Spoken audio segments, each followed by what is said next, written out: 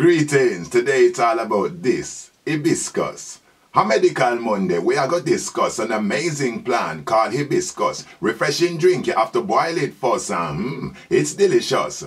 When I drink hibiscus, I'm happy like Pharrell. In Jamaica, they call it Sorrel. Some people call it Roselle. Australia is known as Rosella as well. Senegal, it's Bissap. Ghana, Sobolo, simply known as Jamaica in Mexico. The US also, Gambia Wonjo. In Nigeria, they call it Zobo. Anyhow, used around the world traditionally at a cold or as a drink or medically. Diuretic, anti-inflammatory, good source of vitamin, blood pressure. Check the study. Antioxidant protection. If you had a sweetener, use a healthy one. Some add ginger, some add rum. Me no drink alcohol, so me no add none. One caution about hibiscus tea. They say don't have it in a pregnancy. Disclaimer, don't just take it from me. Check your healthcare provider for your remedy. Yes, I am.